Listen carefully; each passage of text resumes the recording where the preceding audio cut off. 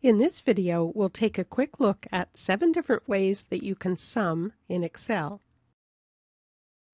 In this first example, I have a table that shows regions and months. I'd like to get a total for each region and a total for each month, plus a grand total. To do that, I'm going to select all the cells with numbers, and then go across to the empty column and down to the empty row. Then on the Home tab of the ribbon, go across to Auto Sum, click that, and it puts in your grand totals with one click. If you look at a cell, it's put in a sum formula. For the next example, I've got quantity and amount for 4 different cities, and in this row I would like to get a total just for the West. In this column, I'll use the plus sign to get a total for LA and Seattle. And to do that, I'll type an equal sign, then click on the LA amount, plus, and click on Seattle.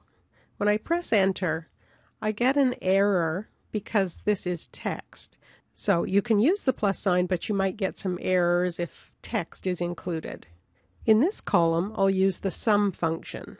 Type an equal sign, SUM, open bracket, then I'll click LA. I'm going to press the Control key and click on Seattle. That automatically puts in a comma and the next value.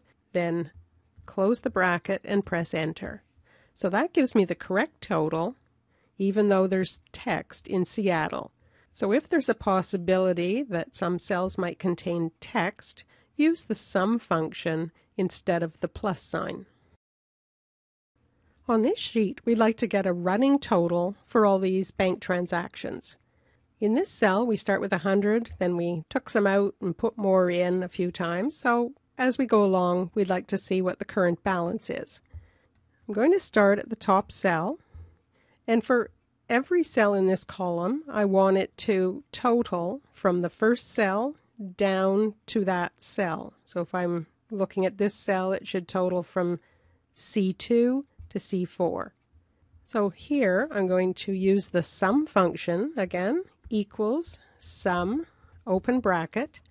I want it to always start in cell C2, even if I copy it down here to C6. To do that, I'm going to type the C and then a $sign and 2. That will lock that in place. It's called an absolute reference. So that's not going to change as I copy the formula down later. Then a colon, and it should end in this row at C2. I'll close the bracket and press enter, and because this is a table, it's going to fill down to the last row automatically.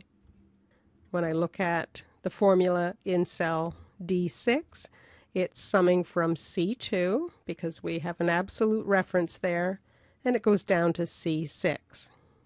In row 5, it goes down to C5. For the next example, I would like to get a total for a specific item in my list. I've typed the word binder here, and I've highlighted the rows just so you can see which ones should be included when I create my total. In this cell, I'm going to start with an equal sign, and to use a criterion with a sum, we can use the SUMIF function. SUMIF, open bracket, and first we have to tell it where to look for our rule about what to add. I'm going to select all the cells that have item names, then comma. The criteria here is in this cell. We could just type it in the formula, but it's a lot more flexible if you refer to an entry you have on the worksheet. Then a comma. Where it should add the numbers based on this criteria is the quantity column. B2 to B10. Close the bracket and press enter. So we get 27 as the total when we look at these 3 cells. In this example, we'll do a slight variation on that SUMIF. I want to add up anything that contains pen. So I have pen, pencil, gel pen. So if it's got PEN, upper or lower case, doesn't matter, but if it has that string in it, I want to get the total quantity. So we'll use the SUMIF function again. Type in equals SUMIF, open bracket, select the range to check, and a comma. Now this time I don't want just an exact match here, so I'm going to use a wildcard character, which is an asterisk, and I'll put that inside double quotes. Double quote, asterisk, double quote, then an ampersand, then the word or string that I'm looking for within that cell. So I'll click on A9, then another ampersand, and double quote, asterisk, double quote. So that's going to combine a star, which is a wildcard character that means any characters or no characters. So there might be something before it, and then look for pen, and there might be something after that. Then a comma, and tell it what to add if it finds that string. And we want it to add these quantities. Close the bracket and press enter. So here it found pen, pencil, and gel pen, and those numbers add up to 26. In the next example, we want to use two criteria. I want to get a total where the item is pen and where the month is 2 or later. So instead of using SUMIF, we're going to use SUMIFs. Equals SUMIFs, open bracket. Now in this case we're going to put the sum range first. So that's the cases. And then a comma. Our first criterion is the item. So we're going to select all the cells that have the item names and then a comma. And the first criterion is pen. So I'll click on that cell, comma. And then we can add more criteria. So the second range to look in is the month number, comma. And for that, we want to look for 2 or greater. So within double quotes, I'm going to put greater than, equal to. An ampersand to join that to the number that we're going to use as our minimum, and that's in cell B10. Close the bracket and press enter.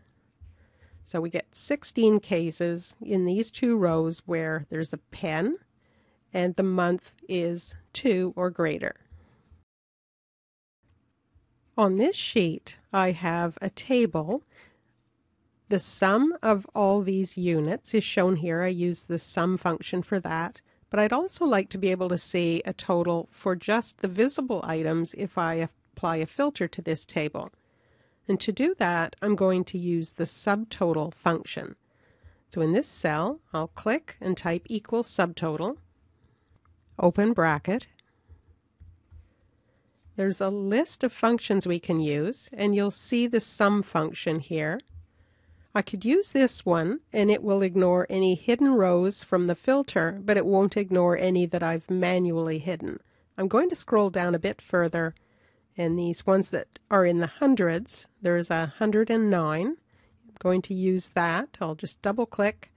That puts 109 in as my function. It will ignore any rows hidden by the filter as well as any that I've manually hidden. I'll put a comma and then tell it which rows to total. So I'll select all these units, close the bracket, and press enter. The totals are the same because the list hasn't been filtered. I'm going to move these totals down just below the list so that they won't get hidden if I filter the table. And now I'll come over here and I'll filter and I'll just remove binders from what's visible. Click OK. And now only these items are totaled in our subtotal cell. Everything is still totaled in the cell that's using the sum function. For more Excel tips and tutorials, and to download the sample file for this video, please visit my Contextures website at www.contextures.com.